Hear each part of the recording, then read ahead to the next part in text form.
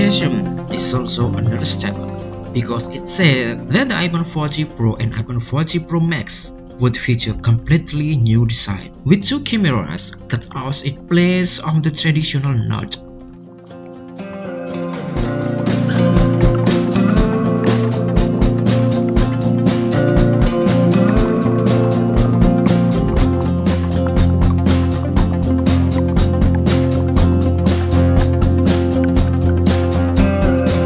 Additionally, it has been reported that the iPhone 14 Max, a standard iPhone with a huge 6.5-inch screen, may replace the iPhone 14 mini. Leak also suggests significant camera improvement, with a 46-megapixel sensors likely in the works.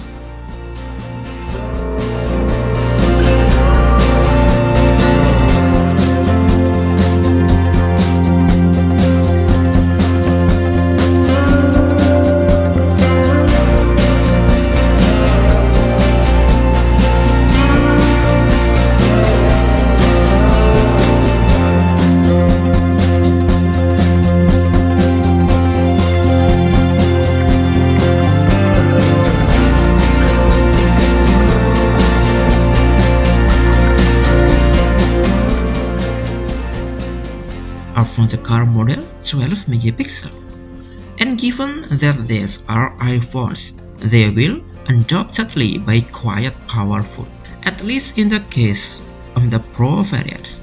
Before the iPhone is released, expect there to be many more leaks.